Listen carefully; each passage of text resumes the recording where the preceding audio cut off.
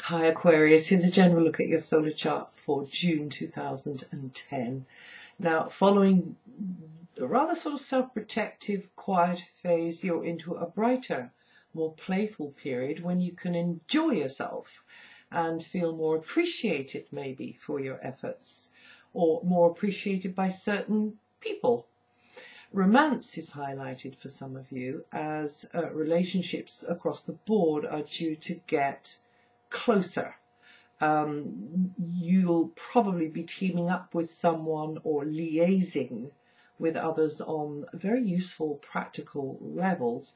You'll find the chance to be creative and maybe quite relaxed in your self-expression, although there is a competitive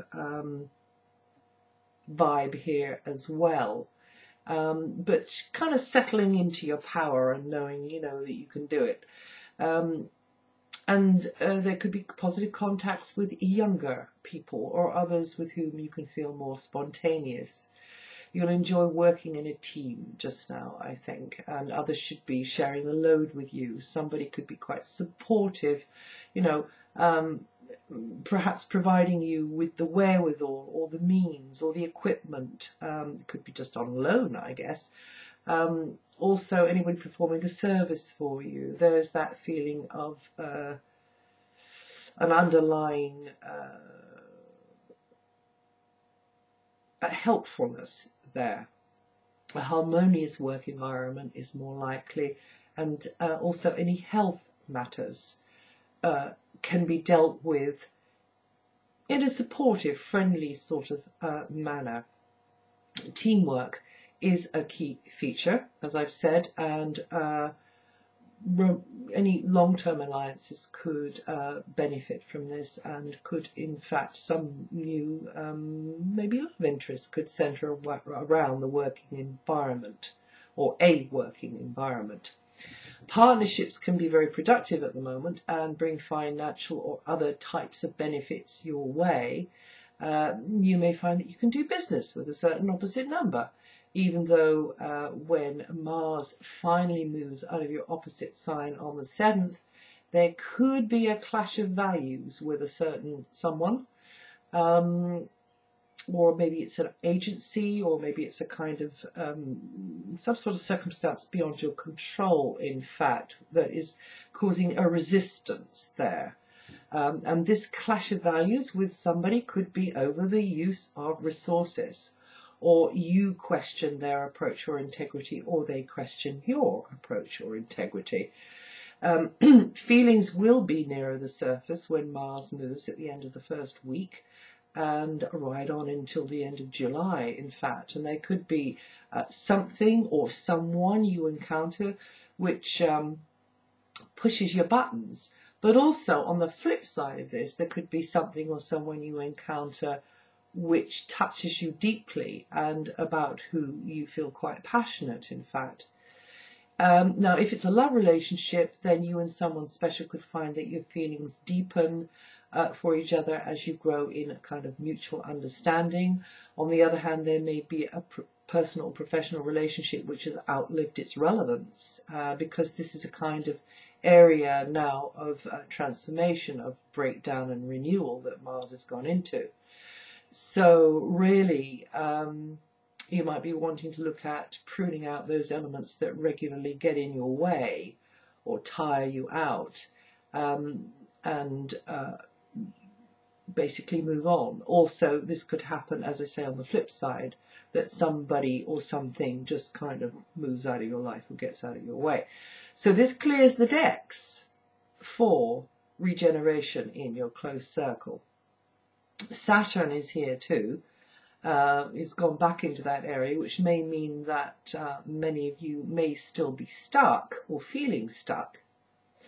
You may not be stuck, you might feel stuck in an old setup over which you don't have control, or rather you don't have control over the actions of that person or the sort of ideas of that person, or that sort of agency, and another, the actions of another reflects upon you, or alters your routines in some way.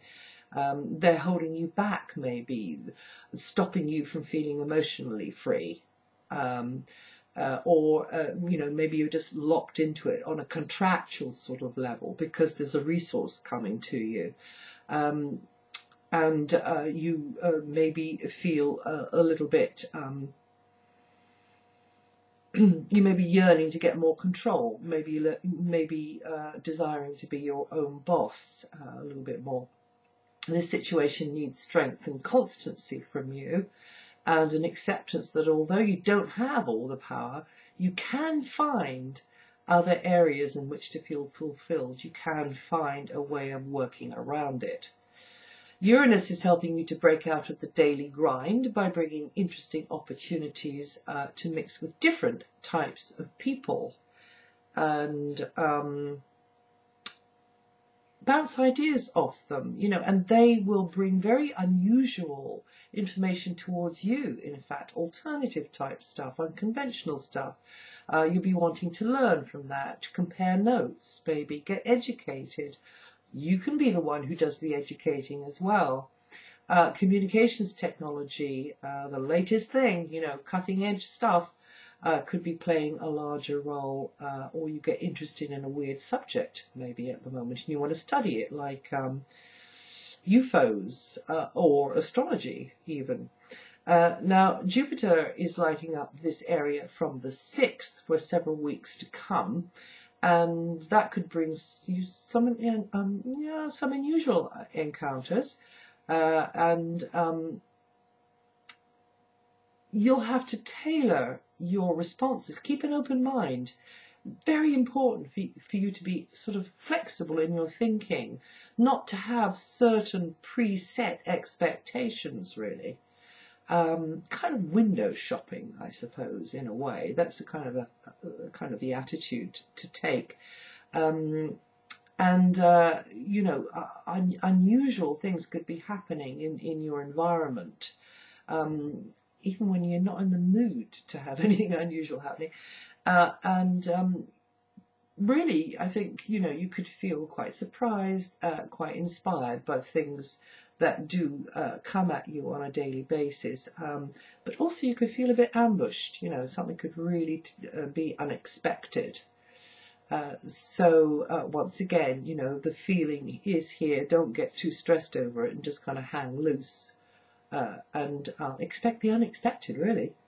Now, from the 21st, well, you'll have the urge to get organised on basic levels, clean up your act, do repairs or maintenance, get necessary check-up if you need to, and also, any equipment that you have, any vehicles and so on, and go in for healing, nurturing activities as much as you can.